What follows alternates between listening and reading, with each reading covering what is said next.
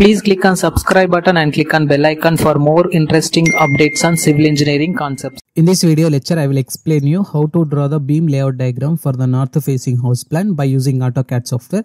So in my previous video, I was explained how to draw the typical floor plan for the building structural model, which is of north facing house plan. So you can watch that video. I will provide you that video link in above card link. You can watch from there. So in this video, I will cover you how to draw the beam layout diagram by using AutoCAD software.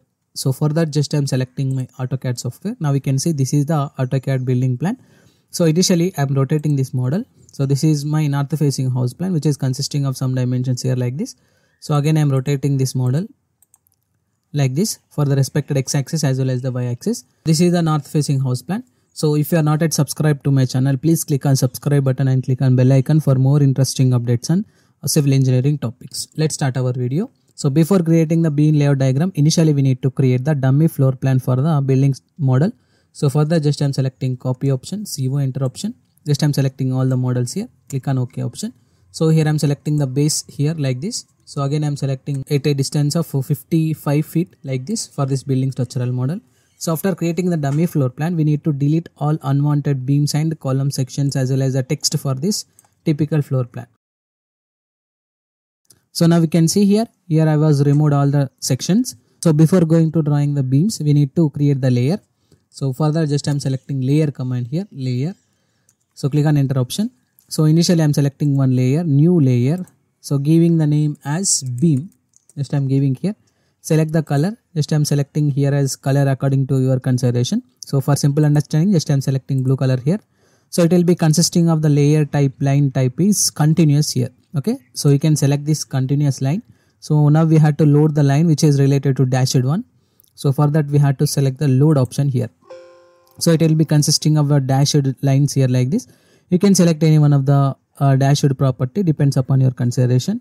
So here I am selecting second one which is related to dashed space option from this. Click on OK option.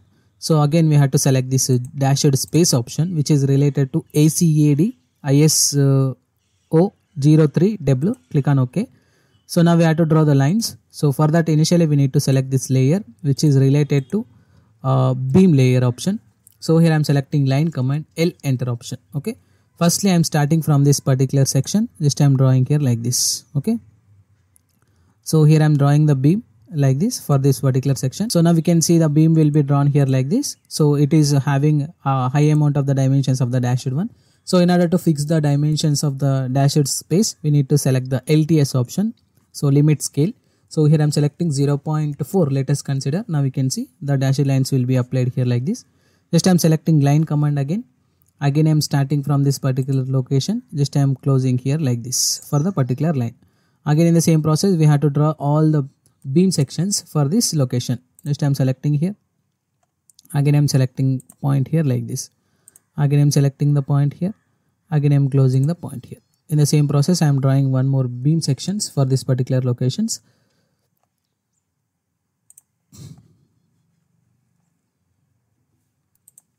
So here I am selecting the line command again. Again I am selecting the starting point here like this for this particular location. Again I am closing the point here like this. Okay.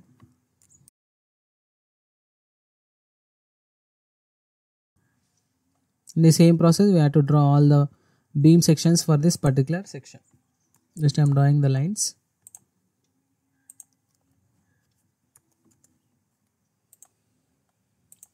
So basically beams will be consisting of the two types of the beams which is related to primary beams and secondary beams. So the beams which is consisting of the approximately the thickness of the walls, we will call it as beams primary beam section which is exist in between the column members. And the beams which is having the less amount of the dimensions when you compare with primary beams is called secondary beams. So here I am selecting offset which is consisting of 9 inches offset here for this particular beam section. Okay. Now again in the same process I am drawing one offset line command which is related to primary beam sections. Just I am drawing offset which is related to 9 inches here like this. Okay. So this is the process of drawing the beams. So after that we have to select this layer option. So we have to turn off this 0 option. So now we can see it will be only visible to your respected model of the beam layout diagram. Now we have to copy this beam layout diagram. So sorry, we have to move this beam layout diagram. Enter option.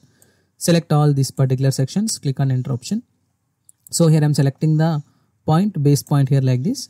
Just I'm moving approximately for 55 feet 0 inches here like this.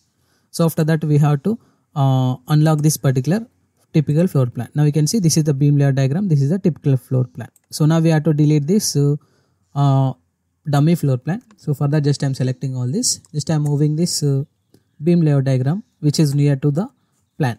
So just I'm selecting the base point here. Again I'm moving this to line here. So after drawing all these beam sections we need to give the names.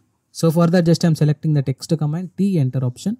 So now we can see this is the beam number 1. Just I'm selecting here B1 which is consisting of the dimensions is 9 inches cross 14 inches. So I'm assuming the beam section which is consisting of the cross section is 9 inches cross 14 inches times neuron 1 we have to select with if you want you can select with bold laterals also.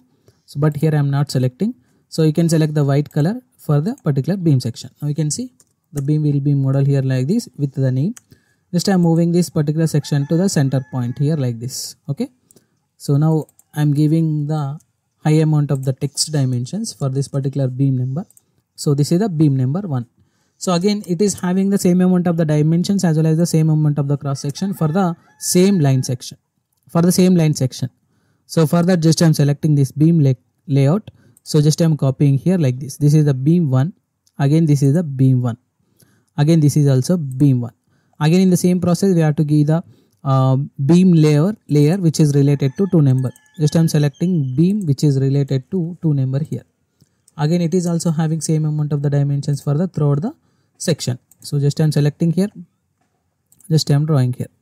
Again I'm just I'm drawing here. Again I'm just I'm drawing here. Okay. So now we have to give the beam text for the horizontal direction. So for that initially I am copying this particular beam diagram. So click on the copy option, select this option. So just we have to copy here and I am rotating this option. So just I am rotating to some 270 degrees approximately here. Okay. So now you can see. So just I am moving this object, enter option, select this object, click on enter option.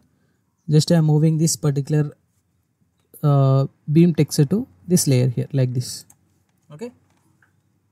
Which is consisting of approximately the beam name is beam 3. B3 which is having the dimensions here like this. Okay. So now again in the same process we have to create the copies. Just I am creating the copy. Click on copy option. Just I am placing this particular beam layout diagram text here like this. Again I am selecting this.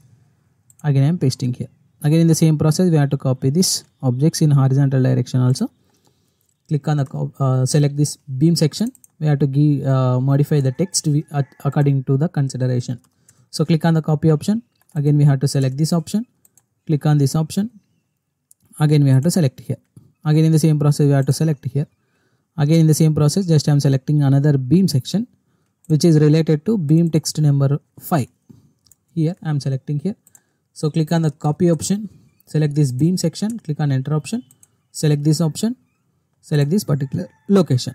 So now you can see here the beam layout text will be applied here like this for this building structural plan. Okay. So now we have to save this model which is related to beam layout diagram for this particular plan in the PDF format. So for simple understanding only just I am keeping this beam layout diagram beside this floor plan. So this is the beam layout diagram. Text T enter option. Just I am giving the text to beam layout diagram text. So you can change the dimensions of the text. Just I am changing to 1 feet 6 inches with the times neuron to white layer. So this is the beam layout diagram. So now we have to save this model in PDF format. So for that just I am selecting Z enter option. Go to layout diagram here. So you can select the new layout option from this. So it will load your beam layout diagram here like this. Now we have to select this option. So click on the export option, click on the PDF option. So click on the desktop. Just I am giving the name is beam. Click on OK option so that it will save your respected beam layout diagram plan in PDF format.